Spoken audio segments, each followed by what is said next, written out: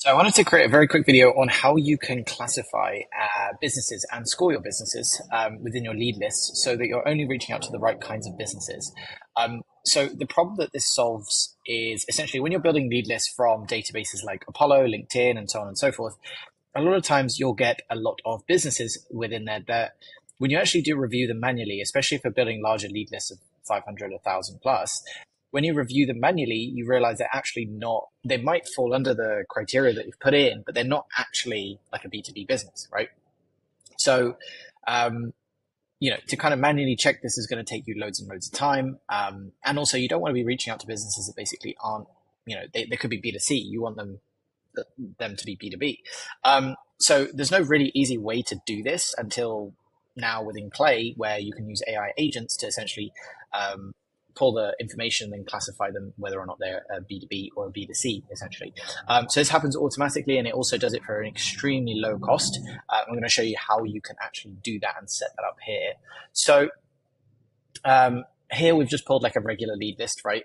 Nothing special here whatsoever. And it's very simple. There's two steps, but you could do this again with any database. So if you pulled the info in from Apollo, you're probably going to have a certain percentage, no matter how many keywords, criteria, and all this kind of stuff and filters that you use, there is going to be some element of the data that is incorrect. So in order to kind of cater against this and make sure that you're not reaching out to the wrong people, this is where you use the AI side of things. So there's two steps, very simple. Number one is we pull a description and summary of what the company does from their website. So we scrape the website to pull a description. And then number two, we just quite literally classify it if it's a B2B or a B2C. In this case, if it's not, we put no fit. If it is B2B, then we put it as B2B.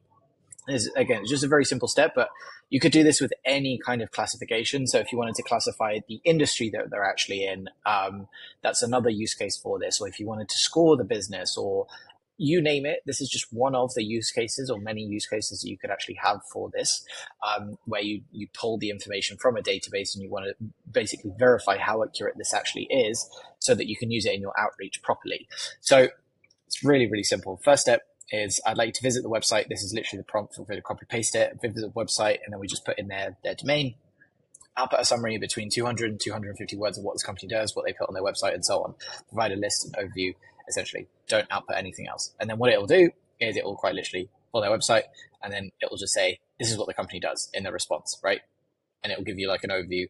They are a global specialist in mobile applications, and it'll give you some information, essentially an overview or summary. So that's the first step, is we want to get a description. We want to basically pull a bunch of information and data as to what the company does. You could do this another way by using Zenrose and just scraping the website. We just prefer to use AI Clayagent, basically. I mean, it's extremely, extremely cheap, but they accomplish basically the same thing. You're just pulling and scraping information from a website. So that's step number one. That's if you don't have the LinkedIn description. If you have the LinkedIn description, you can always just classify it based on the LinkedIn description. But a lot of times, if you actually want the best results, then you can combine LinkedIn description and their company summary or website summary, and then you should basically get a really, really good overview of what the company does. Once you have that, then this is where you can classify them. So again, the use case for this could be you could classify the industry, you can classify some of the keywords that they use or come up on their website multiple times. You can score the leads here. Here in this case, we're classifying them if they're a B2B or B2C, and if they're B2C, then we don't want to reach out to them. If they're a B2B, then we want to reach out to them. There are so many different ways that you could actually use this to kind of target and filter your list even more than just using a regular database. So the workflow here would be pull from the database, whatever database that could be, filter them through, and then once you filter them through, then you have better fit prospects to actually reach out to based on whatever your criteria is. But I just wanted to show you like a two-step process here.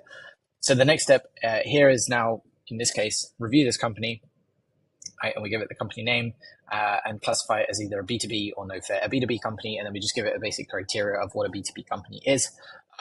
Obviously sell products and services to other businesses, output only B2B, don't output anything else, and then we feed it the description. So here is the description of what the company does based on the information that we've pulled, and then we will run this through. And again, we just run this on GPT-4o Mini.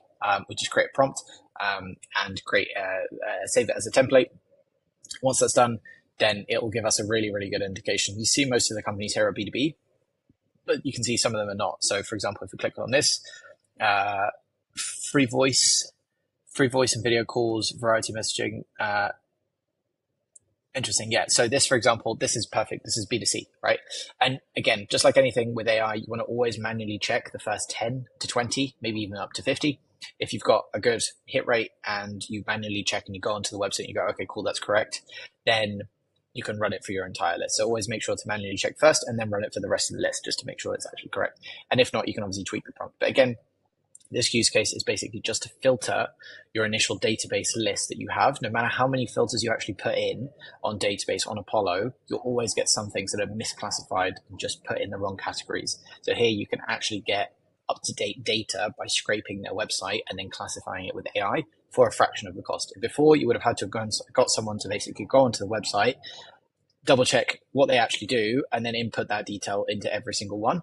Whereas now you can do this pretty much completely automatically. You just need to write a prompt and all you have to do is add leads, and it does it for an absolute tiny cost. So I hope this video is useful. It's just a quick bit of info, a quick tip on how you can not verify, but filter your list down so that you can get more accurate prospecting lists. So yeah, again, it's particularly useful if you're using outreach, like building outbound campaigns, and you might have higher spam rates because you're reaching out to people that aren't necessarily the right fits, and so on, right? So this can help combat that by actually filtering your list and being more segmented, more targeted, without having to go through the extra effort of doing it manually, by actually doing it automatically and building a more targeted prospecting list.